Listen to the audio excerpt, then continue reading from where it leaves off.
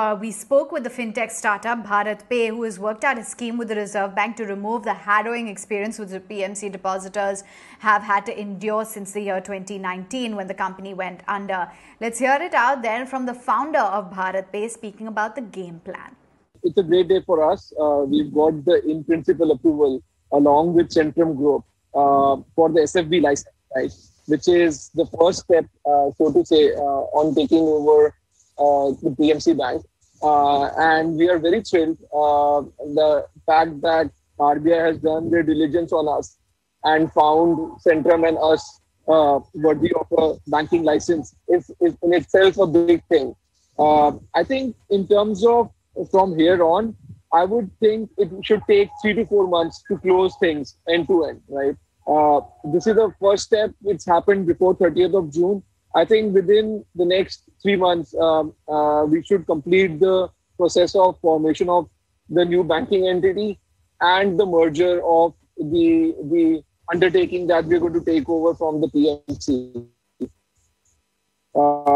So very excited. And it's a big responsibility as well, because not only are we starting off a new bank and hopeful that the depositors there can enjoy the hard-earned money pretty soon.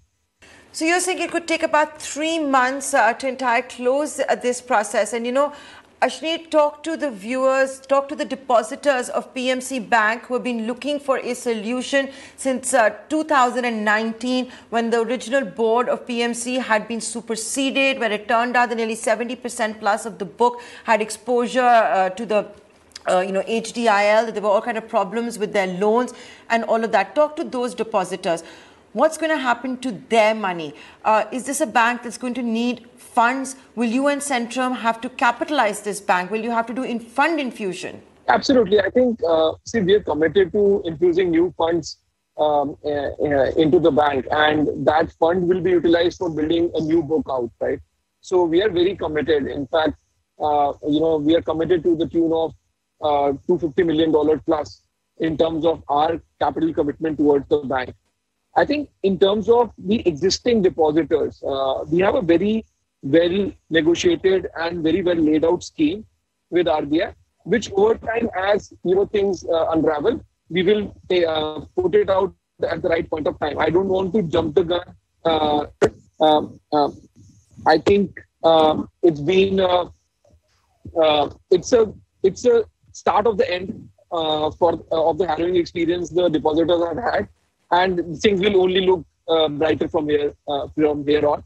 And hopefully very soon, let's say within a quarter, we should be up and running and it should be business as usual at the bank. You mean within a quarter of, closing this, BharatPe and Centrum taking over PMC Bank, within a quarter of that, the depositors will be free to do what they want with the money that they had in the bank. There will be, all those restrictions will be lifted. Yeah, I think it's a as I said, we are hopeful that from here on, it's more logistics for us to take over the bank. And the first thing we want to do is make sure that everyone who's been waiting to dip into their money should get the first dip into their money. And just stick around with the new banking entity because it's going to be very well capitalized. And therefore, just give us a few days and we will sort of unravel the whole scheme of things along with RBI for you. Of course, you talk about $250 million capitalization also at the bank. Now, Ashneer, if I could ask you this one question.